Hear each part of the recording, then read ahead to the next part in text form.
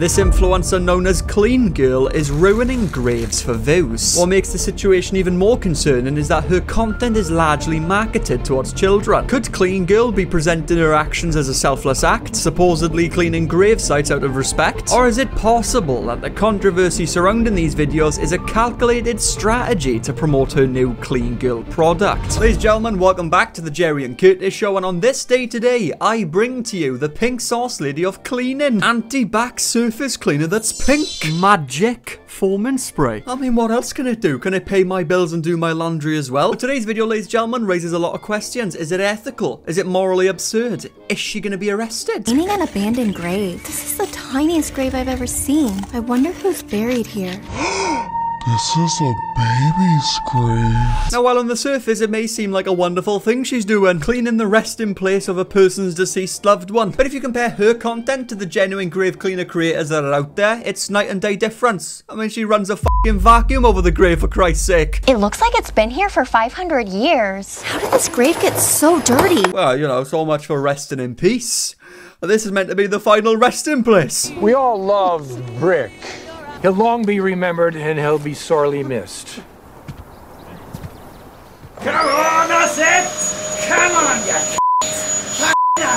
Not to mention, she meddles with babies' graves as well, without asking any sort of permission. And before you make any judgments, right, I haven't given you the full story yet. So let me break it down for you, ladies and gentlemen, by answering 4 simple questions. Who, what, why, and how?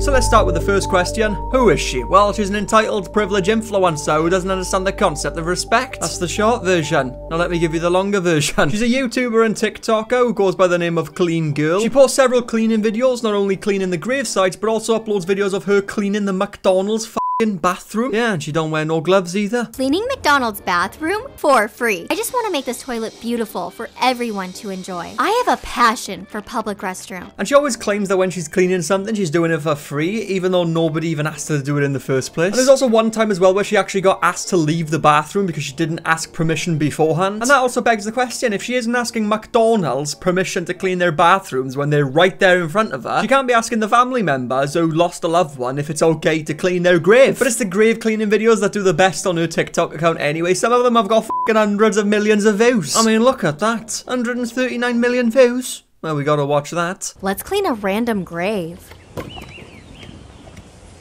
Who do you think is buried here? Let's clean it and find out. I have so many questions. How old is this grave? It looks like it's been here for 500 years. How did this grave get so dirty? Look, there's a tree growing out of it. I love plants. This transformation is extremely hard for me, but I believe everyone deserves a beautiful grave. Okay, so I did some research. A woman is buried here. This is like respectful, but also not. The vacuum felt so disrespectful. I mean, yeah, what the fuck is she doing? And she also decided to rip the flowers from the grave and put fake ones in there. I mean, those flowers aren't even fully dead yet. Somebody's clearly visited there recently. I'm not gonna lie, if someone did that to one of my family members, I'd be pretty pissed off. I'd be thinking, who the f do you think you are? They've been ripped out of their roots and replaced with fake shitty flowers. Who the f touched my flowers? I go on TikTok the next day and then I find this cunt smothering pink mousse all over the headstone. Not to mention as well that her style of content is clearly catered towards children. I just got these super cool gloves. Guys, I just found some crazy graves over here. I have to clean them next. Starting with you. I'll take care of you, little guy. But good news?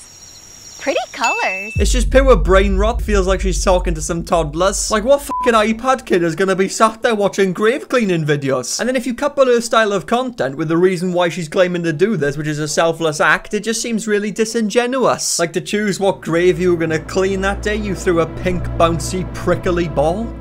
It's not the first prick I've seen today. And when I say disingenuous, it's because if you compare her grave cleaning videos with other content creators that do the same thing, it's a very different story. The other creators I've seen doing some grave cleaning are very gentle. They give a lot of history behind the gravestone. Well, not the gravestone, but the person that's buried there. The gravestone was probably made by some sort of gravestone maker. But the other creators, they're very respectful about it, very peaceful. They ask permission from the family members. They give a long history about the person's life that was buried there. Unlike this person who just reads the plaque. Okay, so I did some research. A woman is buried here. Maria Lugo Texador. She died on the 19th of January. Welcome back, guys. Today I'm cleaning some gravestones. This is the gravestone I picked out, and as we can see, Joe died and is buried under here. Aww. But we need to conduct some intense research to find out his full name. Joe Mama. Oh, no, I just got fooled by Joe Mama. I mean, it just seems like a fucking piss take, like she's doing it for the shits and giggles. But as I already mentioned, the grave videos are her most popular videos, and she really does cross the line with them, which leads perfectly onto my next point. What does she do to these gravestones that's so bad?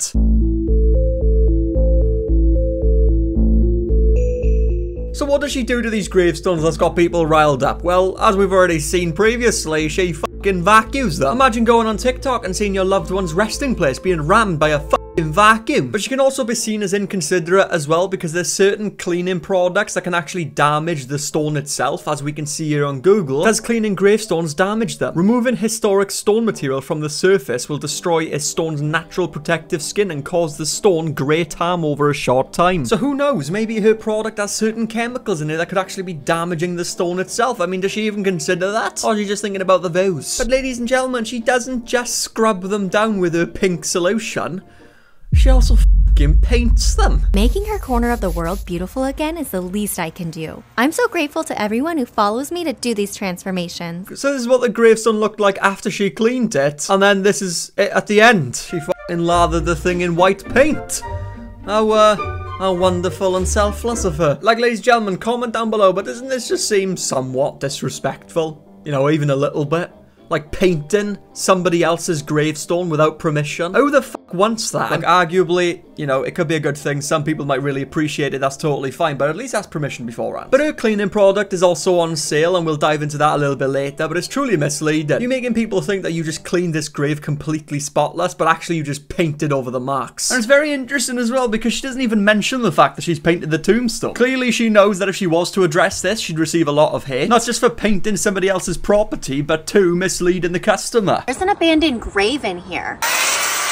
I'm gonna clean it today for free. I have no idea who's buried here. Oh my gosh, you guys, this grave is huge. I knew this would be hard to clean, but this is crazy. I just keep uncovering more and more. My mind is swirling with questions. How did all this get so buried? Can their family find this headstone when they visit? After a whole day of cleaning, I could finally read the name. Doris Lugo. But we're only just starting to uncover her mystery. I know Doris was born August 14th, 1945, and she passed away February 1st, 1995. But who put Doris in the forest? Who put Doris in the forest? What the fuck are you talking about? Unfortunately, Doris passed away, and when people pass away, they get buried in their final resting place. Why are you making it sound like as if you've just uncovered a dead body that had been murdered 100 years ago? Only just starting to uncover her mystery. I know Doris was born August 14th, 1945. I kept wondering what her life was like. Who did she love? Was she pretty? Did she have a dog? I tried to find more information online, and I found nothing. Yeah, the authenticity of your actions is truly seeping through right now. Quick little flash of your own product right there. Just a quick little one. But not just that, but the way you're talking about the deceased person just doesn't seem like you actually give a f. I wonder if this dead person had a dog. Did she have brothers or sisters? I wonder what car did this person drive? I can't wait to uncover this mystery. The mystery is, love, is that this person passed away. And this person belonged to a family. What are you fucking talking about? I think you guys would be greatly concerned if I popped up on YouTube one day in a graveyard talking like an absolute fucking psychopath. And if she couldn't seep any fucking lower than she already has. She also goes to disturb babies' gravestones. Cleaning an abandoned grave. This is the tiniest grave I've ever seen. I wonder who's buried here. This is a baby's grave. I'm gonna make it look beautiful again. Immediately, my heart filled with so many emotions. This grave makes me so sad. This is extremely hard for me. I just want to go home and pet my dog, but I can't stop. I need to keep going for baby Luis Alfredo Lozada Ruiz. Baby Luis deserves a beautiful resting place. He passed away October 18th, 1982. I tried to learn more about baby Luis. Who was your mom and dad? What was your life like? Did you have any sisters? But I found nothing. I can't imagine the pain your family went through. I hope they found their peace. Yeah, well, they had found their peace. Until you fucking came along. First things first, once again, just the absolute disrespect when she's talking about the baby's grave. She has set the content up as if it is catering towards a child audience. Like, why are you talking like that? As if you're on the fucking Disney Channel. And just by all the questions you're asking, I'm guessing you probably didn't ask the family for permission, did you? And she also found a baby's blanket as well by the looks of it. And she washed it. Yeah. I mean, there's nothing quite like washing the memories away from a blanket belonging to somebody else's deceased baby. I truly get a kick out of it. Look, feel free to tell me down below if I'm looking too much into it, but I've got a jumper that belonged to one of my deceased loved ones, and if somebody washed that, I'd be pretty fucking pissed. Do you know what I mean? Why did you wash the blanket? That might have been the last memory and smell the parents had of him. You did not clean the memories off the blanket. Oh yeah, she also fucking painted the baby's grave as well. How thoughtful. Why are people hating? Some people are hating because she doesn't ask for permission most of the time. Most of the time? That's the understatement of the century. Try fucking every time. Like, cleaning random graves is one of the most hated videos. And she cleans the toys of dead people. It could be the last thing they touched. Cleans the toys of dead people. Well, that leads perfectly on to my next point. Once again, ladies and gentlemen, she goes to clean a baby's grave because that's all of her business, isn't it? And there was these little stuffed animals that probably belonged to the baby that the parents left there as memories, and she just fucking washed them. A little baby was buried here. I'm gonna clean her grave for free. Just to interrupt quickly, she keeps saying, I'm gonna clean this for free. Well, how noble of you. Sorry, I just wanted to inquire, but who asked you? I couldn't believe how young she was when she passed away. There's 8 teddy bears on her grave. They were so dirty and sad looking. I thought of her mother, placing each one down in honor of her daughter. I couldn't put these bears back as they were, so I hand washed each of them. Genesis lived a short life. She died the same day she was born, but you can tell she's deeply missed. Thank you to all my followers who support me to do these transformations. So once again, ladies and gentlemen, I regret to inform you that she has painted the grave and also washed all the memories away from the teddies. People disagree with her actions. I don't know what else to tell you. Just comment down below, let me know your opinion. You can look at it from 2 points of view. Yes, she is making the graves look cleaner and more presentable, but on the other hand, is the family members happy with that? Is that what they want? Did you ask? No, you fucking didn't. It's just as simple as a moral code. It's just absent with her. But this also transitions very well into the point that I'm about to say, which is why? Why is she doing it? Well, as she's explained already, ladies and gentlemen, she's doing it for free. A random act of kindness that nobody asked you to do. But in my opinion, it's clear why she's doing it. She's using this pink product of hers in every single video, and the videos get millions of views. And this pink cleaning solution that she uses is actually listed on her website, but it's not for sale yet. Let's take a look. Hey, I'm the clean girl. It means everything to me that you're supporting my journey in making the world a better place. Magic foaming spray, coming soon. The most satisfying cleaning spray you'll ever use. Cleaner than ever before, simpler than traditional methods, and brighter than your cleanest dreams. And you can join the waitlist apparently. You know, all this fucking bollocks, it's really giving me the pink sauce lady vibes. You know, when she was promoting her pink sauce on TikTok and everybody just couldn't wait to get their hands on it, and then she released it and it turned out to be shit. Kind of the same thing, it's, you know, similar. But the difference between the pink sauce lady and the clean girl is that the pink sauce lady's downfall came after she released the product. This clean girl's downfall is happening right now before the product. And as I showed previously, as she's cleaning the graves, she'll sometimes whip out her product and promote it for a couple of seconds. It's just using the views that she's getting from this controversy to push her product out into the market. And she makes it seem like some sort of fucking magic cleaning solution, but it's not as good as it looks. This is a gravestone before she cleaned it, and this is after she used the clean girl solution. No, it's fucking not. That's after she painted it. This is what it looked like after. Let me get this straight though. You are cleaning gravestones without asking for permission, and then using the controversial conversation that is around your videos to promote your clean girl solution. Yeah, if that isn't the most fucked up thing I've ever heard in my life. I mean, you've cleaned babies' gravestones without asking for permission, and you knew that was going to create a controversial response. But it was all to promote your fucking product, wasn't it? I mean, do you not have any sort of moral code whatsoever? And the final question on our hands is how? How was she allowed to do this?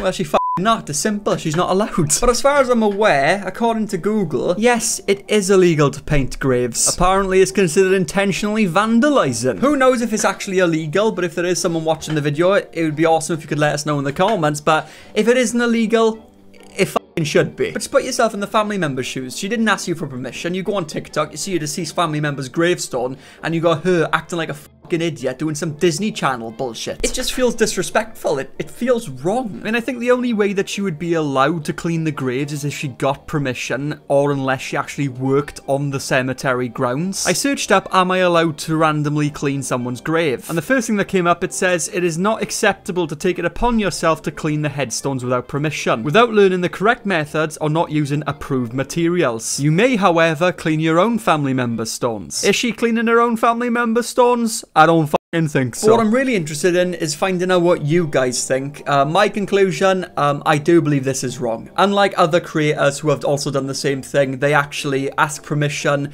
they give a big history into the person that's buried there. The whole video is just them talking peacefully about the person's grave they're cleaning, and it seems very respectful compared to this person who is on some new level brain rot. But with that said, ladies and gentlemen, subscribe to the channel, comment down below, leave a like on the video, and check out my other videos. If you enjoyed this one, I'm sure you'll enjoy the other ones also.